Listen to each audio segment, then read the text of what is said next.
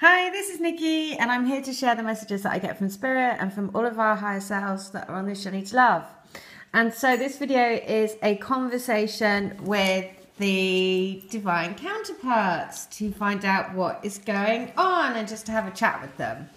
So the questions that I asked are, and if you want one of these readings for yourself, you can pick 8 questions and I will... or you can let me intuit the questions. You can do it either way. So I'm doing packages at the moment. If you buy 2, you get 3.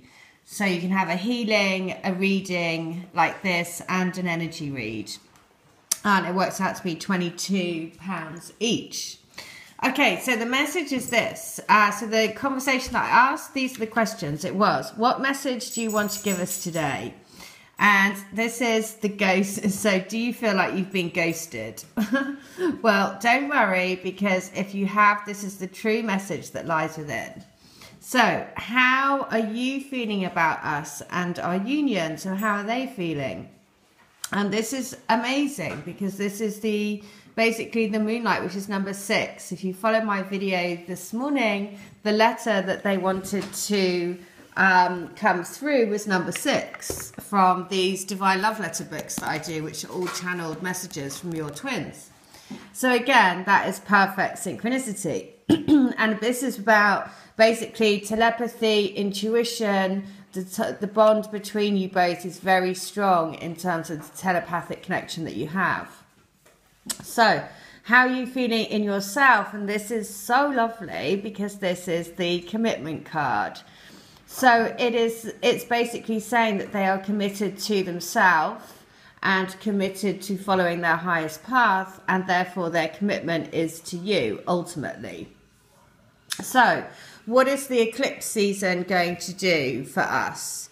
And this is about a real time to, I know that on this journey, everyone always says it's about going within and really following your own truth and really trusting in your own intuition. But to be honest, across this time, it's very, very important to do exactly that, to spend time on your own, to let go of things from the past, to really believe that you are on this journey for a reason and for a purpose. And so it is very much about going into meditation, working with the moon cycle, letting go of energies that we no longer need, setting intent to follow your rainbow path. So what do you need me to do to help our union? And this is to keep following your intuition, to keep knowing that your intuition is both of your souls together. And it may not seem like it, you're going completely blindfolded into the unknown, but that is happening for a reason, because it's pushing you to believe more and more and more in your inner ding. And your inner ding is basically your twin and your twin soul guiding each other home, because you've made a contract to come together in this life. So what do I need to do to help me on my rainbow path? So this is like, what do you need to focus on? And this is saying it's about taking a chill pill, relaxing, and just knowing that slow and steady wins the race. And everything that you're doing is helping you on your journey. So it's about releasing control, releasing expectation, and just knowing that slow and steady wins the race. So what does the universe want you to know about your union? This couldn't be better because it is the flying card. So it's basically saying your union is, and it's also number 2, which is again union. So it's basically say, learn to fly, spread your wings, right? Through spreading your wings, you follow your rainbow path. Underneath there is this whole maze, right? So it's about seeing beyond the illusion of the maze of the physical realm and flying high with your spirit, right? Trusting in your intuition, following your rainbow. So what does the universe want us to focus on for our reunion? And this is the encouragement card, which could not be better. It is so lovely because basically this is a little nudge from the universe to say, it's okay, keep on going. We're with you. And that is so lovely because also the mirroring there is both number 9 And this is what your twin got about how you feeling in yourself was also number 9. Committed, right? Committed to make, this is a soul commitment for themselves, right? A soul commitment to their higher self. So what message do you want to give us today? And it is number 17, which is Ghostlands, which I think is, when I saw this, I was like, oh, that's so funny. Because I'm sure lots of people feel totally ghosted by their twin, haven't heard from them, don't respond, all of those things. And so the message is, you can learn from the past and imagine a beautiful future, but you must live in the here and now. Whenever you set your sights too far ahead, you run the risk of losing your footing, for rarely do the present and future match up exactly on the enchanted map that is your life story. The future has no substance right now. It is a place that has no grounding as of yet. You can't live there, yet you can take measured steps toward a goal or a dream. These steps are important now. The same goes for nostalgia. You can look into the past wistfully and remember beautiful moments or revisit lessons learned. However, you can't live there, nor can you go back and change what was. Yesterday is gone forever. Live fully in the present. The now is the most powerful place to put your attention. Its magic reaches out in every direction, further than the heart and the soul can see.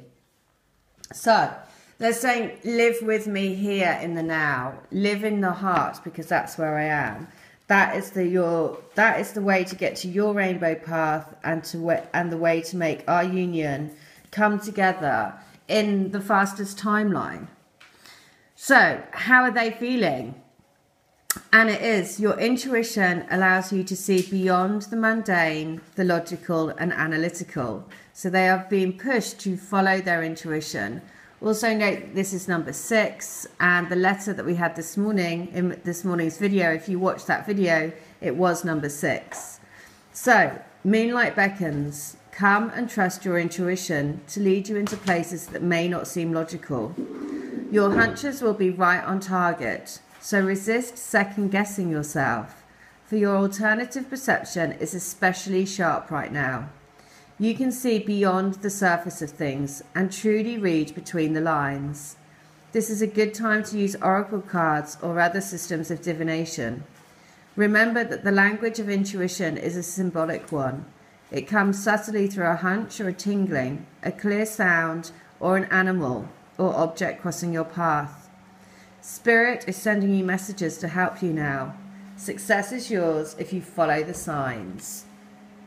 So, they are following their intuition, right? They're listening to the signs. They're seeing the signs. They're understanding that the connection is something out of this world. It's written in the stars. So, how are you feeling? How are they feeling about themselves? And I love this because a true commitment is a responsibility of the heart, body, mind and soul. And this is a good time to make one. Partnerships formed at this time are harmonious and powerful. The commitment card also indicates the natural evolution of a relationship from its inception to a literal or metaphorical marriage. At the very least, there is a promise of fulfillment in some form. However, you must be conscious of what you're committing to. Be clear about the nature of your commitment and your responsibility to it. Others are more willing to enter into partnerships at this time. Remember that your partnership with Spirit and the highest version of your own self will engage the highest self in another. Right, so that is pretty much the best card that you could get, because what that's saying is that they are committing to their higher self. And of course they're committing to their higher self and their soul path. And of course that is to you. That's why they're saying it basically commits you to a higher purpose with another. And so that's why the pinky promise hand and the interlinking hands here is also so lovely with the rose petals. So again, beautiful.